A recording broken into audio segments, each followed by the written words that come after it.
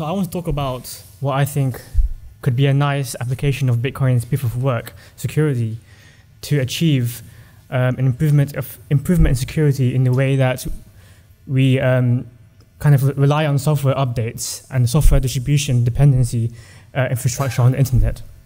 And what I'm talking about here is something called binary transparency.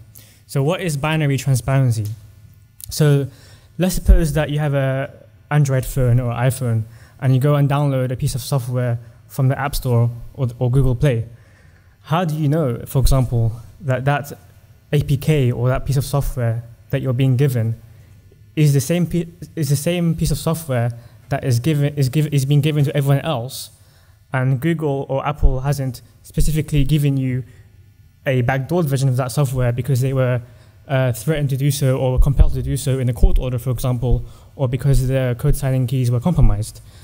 And this is a real problem because that has happened before. Because, for example, in 2012, there was a piece of malware developed by the NSA called Flame that actually used a rogue Microsoft signing certificate to spread the malware by infecting users via Windows Update. And obviously, Microsoft didn't know that because they didn't know what was being signed with their certificates because they didn't have there was no transparency there. And then in 2015, there was obviously the famous case where the FBI wanted to unlock an iPhone or decrypt an iPhone of a suspected terrorist. So the FBI got a court order against Apple to make them sign a backdoored version of iOS that they could actually put onto the iPhone that would bypass the passcode rate limiting features so that the FBI could make thousands of guesses per second to decrypt that person's iPhone.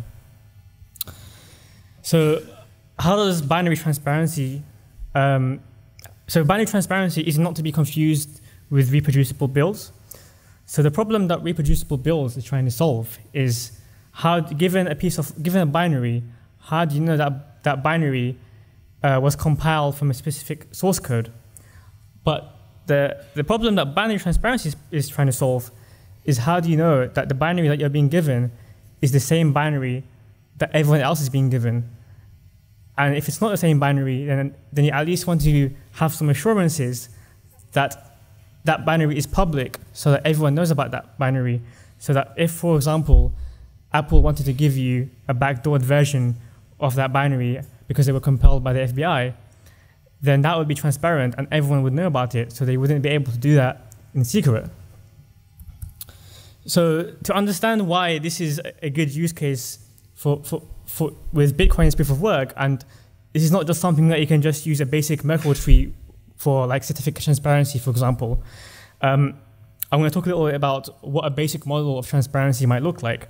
So people have been suggesting to use Merkle trees for things called verifiable logs since the 90s, which would typically consist of, you would obviously have a log, an append-only log that is basically a Merkle tree or a hash chain, and some company that wants to be audited would write to that log its actions, i.e. the auditee, and then the end user that wants to audit the log and to make sure certain things are in the log would read that log or get a Merkle proof of inclusion of certain things being in that log.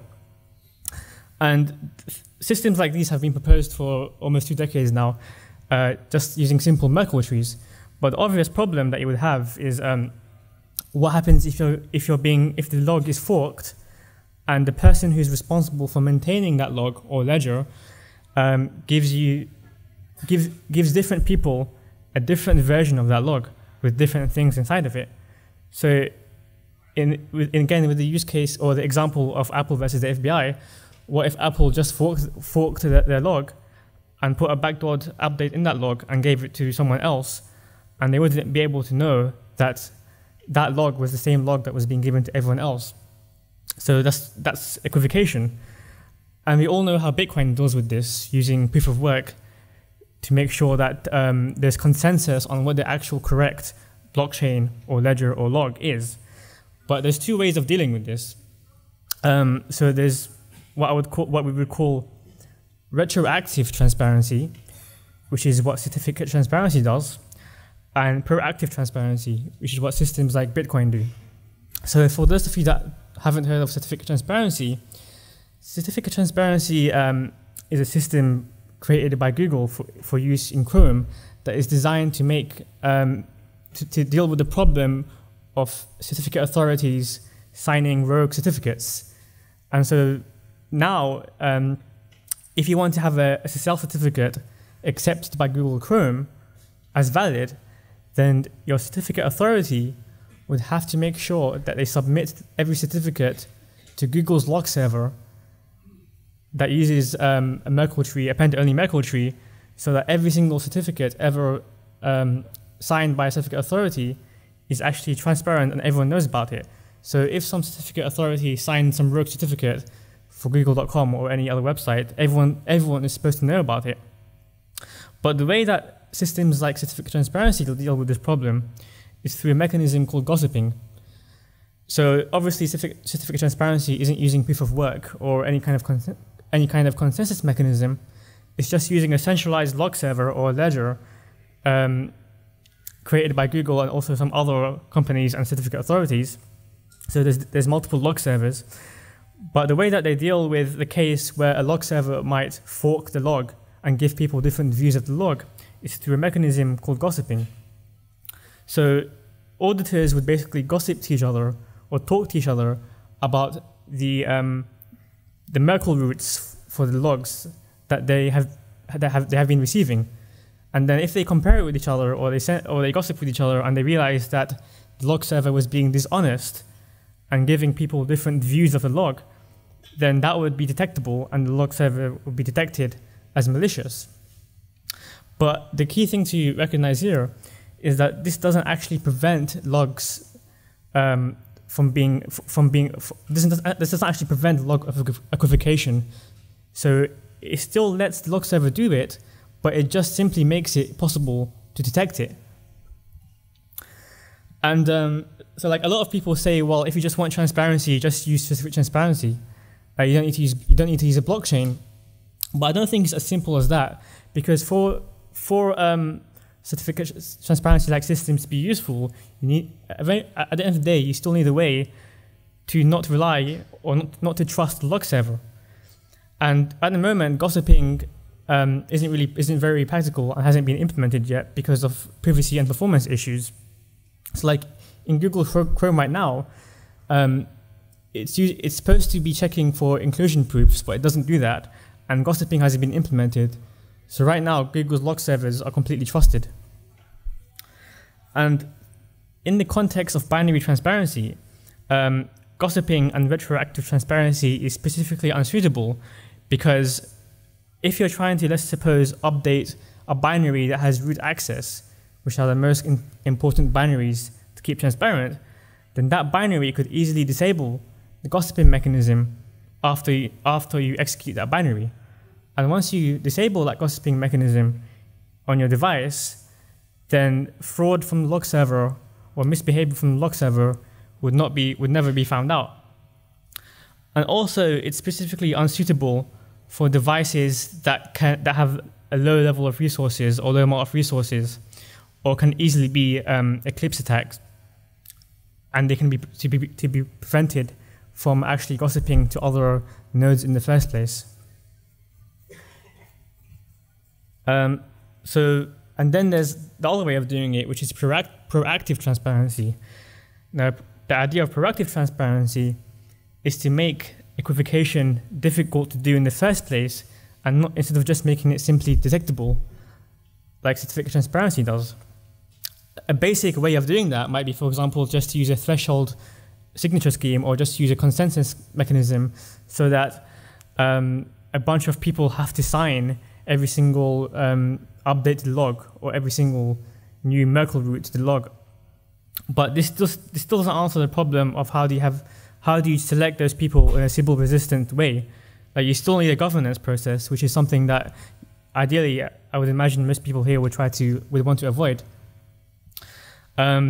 So obviously the way that Bitcoin achieves this is to using crypto economic incentives, because if you wanted to actually create two different views of the blockchain, then it would be quite expensive to do so. You would have to either do a 51% attack, or you would have to do an eclipse attack, which I'll talk about later on.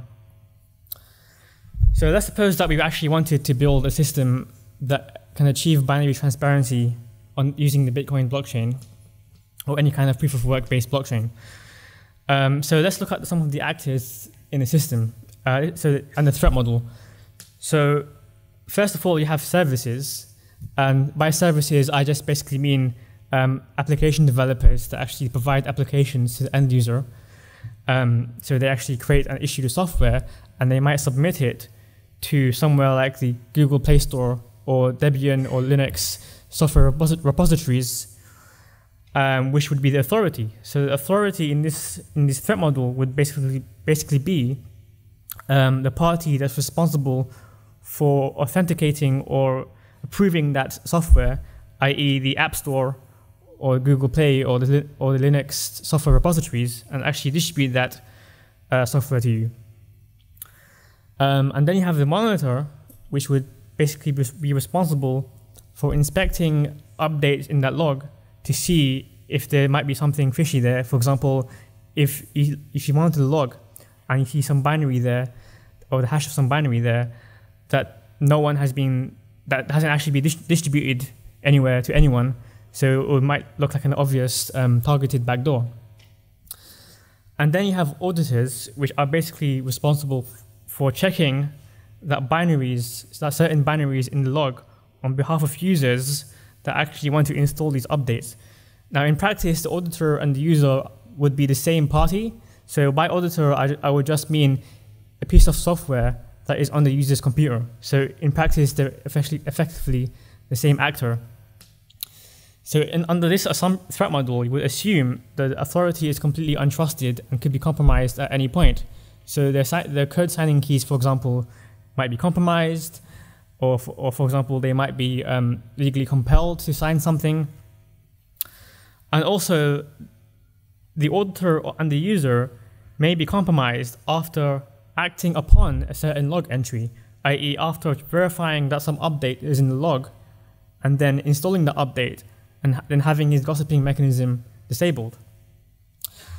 And also, the auditor's or user's local network is not trusted.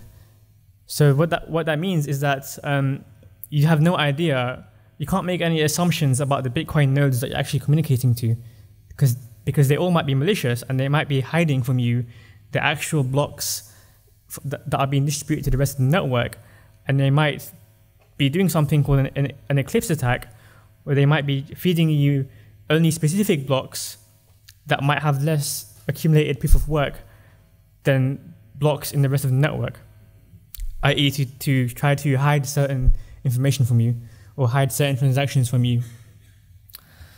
Now, under this threat model, we will assume that the authority has some known Bitcoin address that can be associated with this code signing certificate, and this Bitcoin address would act as basically like the root of trust for that specific authority. How that address is actually distributed is out of scope. It can just be like hard-coded in the software, or it can be you can use some kind of public key infrastructure, but it doesn't really matter. So what might the workflow look like?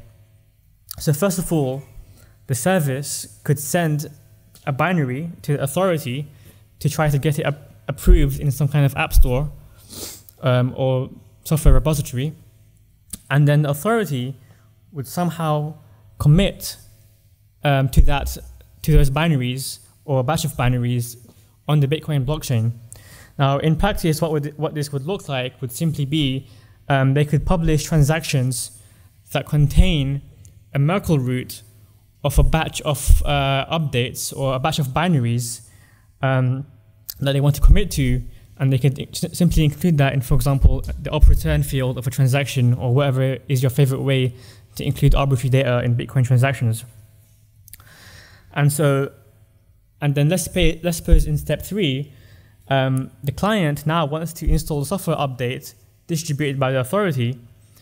So the authority would send them the actual binary, but they would also send them a proof of inclusion that that binary was actually committed to in the Bitcoin blockchain. And then the client or the auditor would actually check or validate that inclusion proof, because the auditor would have to run an SPV client that would download all the block headers from the Bitcoin blockchain to be able to actually verify these inclusion proofs. Then you also have the monitor, which is responsible for actually monitoring the log to see if there's anything fishy in there. And the monitor would simply inspect or monitor the Bitcoin blockchain for any transactions that have been assigned by the authority's Bitcoin address, and then monitor the binary batch Merkle root there to see what has been committed there. And then it could do, for example, actually inspect the binary data there to see if there's anything interesting there, or if, for example, there's a binary there that no one knows about or hasn't actually been distributed. So there's an interesting problem here, which actually is pretty similar to the problem about censorship resistance that Peter was talking about in the previous talk. Is about well, what if the authority publishes or commits to a Merkle root of binaries, but doesn't actually publish the data behind those in those leaves? It doesn't actually publish the binaries themselves. So then you would just see a hash on the Bitcoin blockchain, but you wouldn't actually know what that hash corresponds to. Now, that would still be detectable as misbehavior, because if you ask around and no one has a copy of these binaries, so there's just this hash on the Bitcoin blockchain, but no one actually has a copy of these binaries because they weren't distributing them on their website or via the App Store, then it would become clear from a social perspective that something fishy is going on. Now, it's important to note that none of this, when I say something fishy is going on, none of this is all quite social. So like there is no systematic way or technical way to actually say, well, there's a malicious binary in here. This is effectively a way to socially audit the authority. So what if you actually want, however, to force the authority, or to have some assurance that the authority is publishing Merkle roots for binaries and is also actually publishing the actual data for those binaries? Because if you are downloading an update from the App Store that is a targeted backdoor for you, then it would be nice to have some assurance that if you're downloading the update, then the binary of the update is actually known to everyone, so that if it did turn out to be malicious, then you could actually inspect that binary to see what exactly was malicious about it. As Peter said, there's no easy solution to that, unless you actually do something stupid, like publish the actual binaries themselves to the Bitcoin blockchain.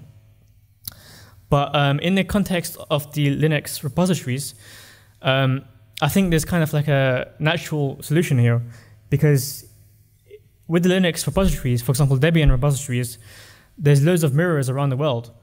So if you can use them, or if you assume that those mirrors are a set of Sybil resistance or a set of nodes that don't have a Sybil in them, then you could basically do some kind of threshold scheme where the auditor could ask a bunch of these mirrors to say, hey, do you have the data for this? And if they say yes, then they would accept that.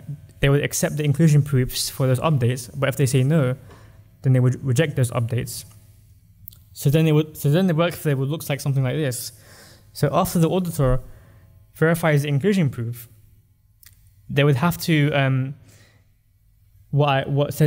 do step 10, which is says get arc state, which is basically getting the state of the archival node, which is basically responsible for downloading all of the data from the authority and making sure that it actually exists. So the auditor can simply, so the archival nodes can simply tell the auditors the latest block hash that they have verified that up to this block hash, they have downloaded all of the data for that specific authority which has committed to the specific binaries. So let's look at this from an economic security perspective. So what would it cost to actually attack a system like this? So if your network isn't malicious, so if your device has if the local network that your device is connected to isn't malicious, and you can actually connect to real Bitcoin nodes that are connected to the rest of the network, then you would basically have to do a 51% attack in order to reverse certain transactions that you don't want, or in order to equivocate the chain. And that's obviously prohibitively expensive. If you assume that you're using Antminer S9s at the retail price, it would cost $2 billion in hardware, and in electricity, it would cost about $100,000 per hour, assuming that electricity isn't free and actually costs 10 cents per kilowatt hour. So obviously, these are big assumptions, but that's the kind of order of magnitude, I suppose, that you would expect. Now, if you can do an Eclipse attack, it gets more interesting, because let's suppose in the case of Apple versus the FBI, the FBI basically had this person's iPhone in their office, or they were holding it in a police station or whatnot, and so they obviously had control over that iPhone's local network. So in that case, it would be easier to actually equivocate the log, because the attacker would be able to actually equivocate the log or produce blocks at their own pace, because they're not competing with the rest of the network. They're only competing with themselves. So they have a limited time to actually create these blocks. So if you wanted to do the attack within a week, and let's suppose the auditor on the phone requires at least 6 confirmations before they accept a binary as valid, then it would cost about $8 million in hardware cost and about $100,000 in electricity. But the key thing to realize is that you have to do this attack for every single block header. So like if you have 10 devices in the police station, for example, and the latest synchronized state is such that they all have a different block header as their latest state, then you would basically have to do that attack 10 times, assuming that those block headers are about six blocks apart. So in terms of performance, it's pretty much what we would expect from an SBB client, so it's not really too interesting. Auditors have to download about the same amount of data that you would need for an SBB client, which is about 37 megabytes in terms of how much block headers you have to download. And also authorities obviously have to run a Bitcoin full node. So I actually kind of prototyped to see what this would look like if you were to actually implement this in the Debian software repositories. Because like if you wanted to right now, you could actually modify the APT software or aptitude and make it perform these checks. And you wouldn't have to ask for permission from Debian, that you could actually implement this today without asking for permission from anyone. So as of January 2017, there was about 1.7 terabytes of binaries in Debian software repositories, and there was about 1,000 package updates a day. And these 1,000 package updates a day were split into batches of 4 that happened 4 times a day. So that means you have to do about 4 Bitcoin transactions a day, which seems pretty reasonable. In terms of overhead costs, you would obviously have to download the inclusion proofs. Every single time you download a piece of software, or you do like apt install something, you'd have to download the inclusion proof for every single piece of software. And that inclusion proof would be about 1.3 kilobytes, because that's also including the block header of each block. Because under this model, the users would have to run SPV clients, but once they actually download the block headers, they don't have to store the block headers themselves. They only have to store the hashes of those block headers. They can get a Merkle proof that each hash is associated to a specific block header. And that would cost about 11 kilobytes a day or 5 kilobytes a day for storage, which seems pretty reasonable to me. If you want to check out the prototype, you can check it out on this GitHub link. Does anyone have any questions?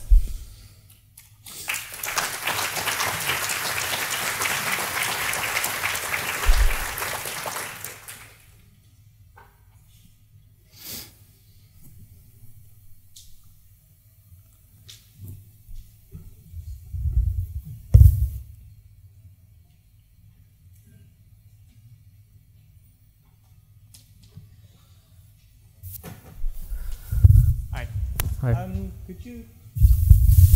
Could you distribute that work? So there's 1.4 terabytes or whatever it was. Could you say, okay, we'll just have like 500 people run nodes and they pick a random chunk of it and somehow divide the work? So I'm guessing you mean distributed in terms of who provides the proofs? Oh, okay. I suppose you could. Yeah, I think you could distribute it because you could basically say that, okay, all the software that begins with the letter A to, let's say, G or something, or you could just hash it and say modulus 4 or something. Let's suppose you want to split it across 5 people. You could just say, okay, the first 1 in 5 software is distributed to this authority, and so you can distribute it to 5 different authorities that would have to create 5 different Bitcoin transactions every single time there was a batched update to the repository. So I think you could actually distribute it.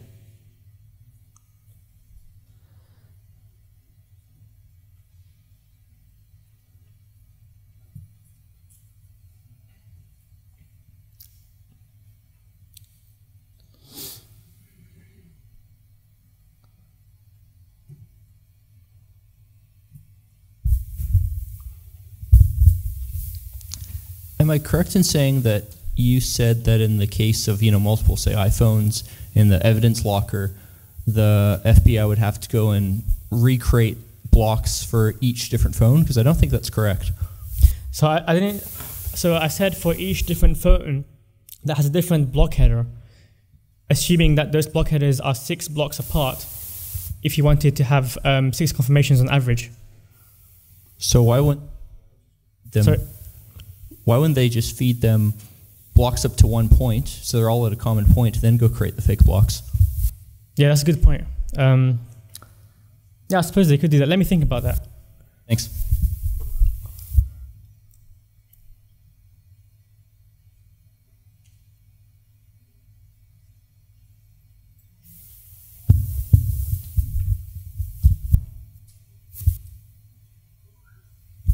There's a question at the back over there.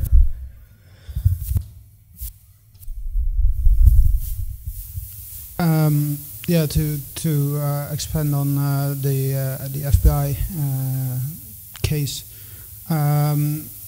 is it correct also that the hardware cost is pretty much reusable across different attacks or attack batches? Yeah, of course. So once you actually have all the hardware that you need, then you can attack all the devices that you need, assuming that you can pay for the electricity. But I mean, I said back here that it would cost about $8 million in hardware if you had to do the attack within a week, I think the FBI would probably be willing to spend that kind of money. But you can significantly increase that cost if you force them to do the attack within a lower period of time.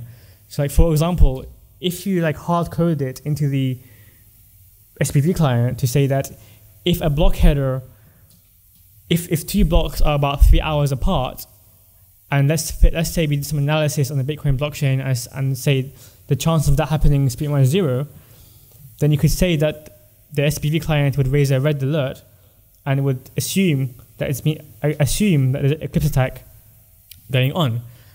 And so if you force them to do it within about 3 hours, so if blocks have to be within 3 hours apart, then the hardware cost would be about $91 million. Thanks.